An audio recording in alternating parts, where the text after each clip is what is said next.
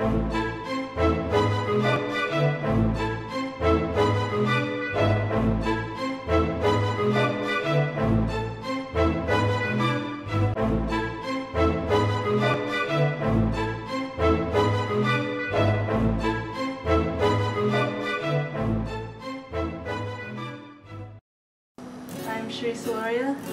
a senior, 2010. I'm also a Filipino American. Right on campus, I'm the vice president of Filipino American Student Association. I think music can be really powerful to bring communities together. One way is through like giving voice to a community, like of people that maybe isn't always spoken aloud as much as it should be. Or like people don't hear the voice of those people so well, so a musician can really bring their issues to light through music, and it reaches a wider audience.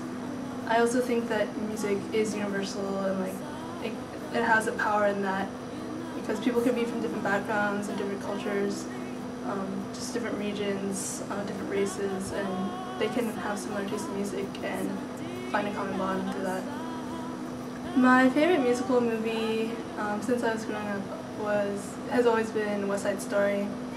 I saw it when I was young, and then I saw the play, and it was just one of the first musicals where I had felt a connection to, because it was concerned immigrants and like the immigrant experience in America. And I didn't really understand that when I was younger, but I felt like it was different from all the other musicals I'd seen. It wasn't like Sound of Music, like people didn't like only one homogeneous like family, you know. So West Side Story was affected me through those different identities that were presented in the film, I guess. Music can play a large role, I think, in like uniting Filipino Americans, I feel like. So take for example Filipino American Student Association. We do a lot of dances to traditional music, and I find that for me and for the others that it connects them to something they didn't really get to grow up with, like in the Philippines, but they feel connected to it because of their parents, because of their family. So it kind of brings that out in them, and being able to hear that music, dance to it, it's kind of like it brings the community together.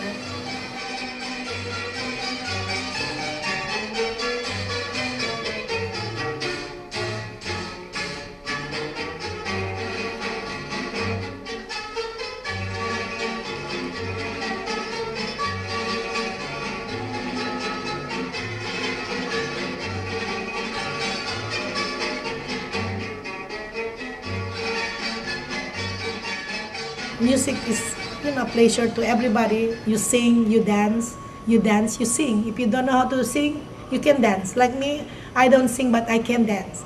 In the Filipino community, we have a lot of different kinds of dances. The folk dances. We have this Filipino community here in Newport News, Williamsburg, Hampton. We call it Philippine American Community of the Peninsula, and I'm so very active.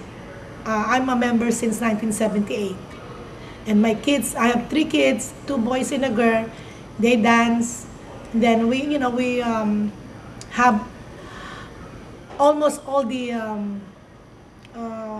time that we have a party or community party, we're there. Christmas party, all the, how you call it, the Filipiniana, we're always there. Me and my husband and my kids when they're growing up. So I really enjoy it, being Filipino, with the Filipino music, and everybody wants to listen to Filipino music.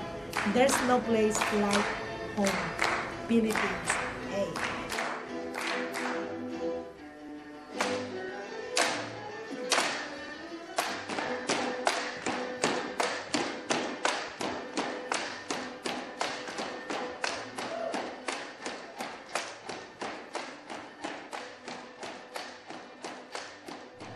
I'm Stacey Lewis. And I'm Marilyn Elson. And we're the Culture Night Co-Chairs of FASA. FASA stands for the Filipino American Student Association, which has been running since 1991. It's an organization not only for Filipinos, but non-Filipinos to come together and celebrate Filipino-American culture. As Culture Night co-chairs, we write a script every year for Culture Night, our biggest event of the year. We incorporate Filipino dances as well as Filipino-American identity themes, which we'd like to present to our greater community on campus. This year's performance was about exploring interpersonal relationships and how to communicate with someone and get to know them before dismissing them as a potential friend. Filipino culture has a lot of traditional dances, so every year we try to choose a few that haven't been showcased in the recent years. So in this year's performance, we incorporated a lot of dances. We had about 5 in total. We had our modern dance as our opening act, and then we had the Binusuan, which is a traditional Filipino dance incorporating the use of water glasses.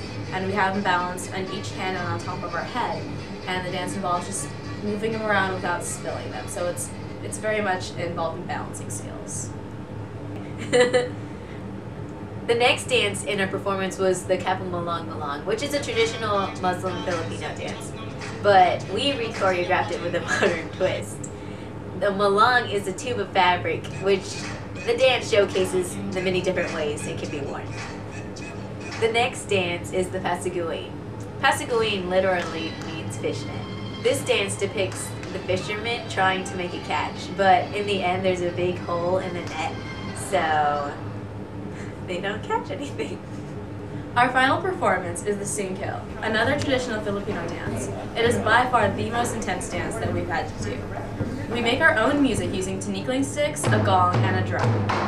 The story is about a prince and a princess. The princess, lost in the woods, followed by her attendant, is searching around, trying to dodge bamboo that's falling everywhere, the tinikling sticks. The prince has to later come and rescue her. In this play, we really wanted to tie in traditional Filipino music and also modern.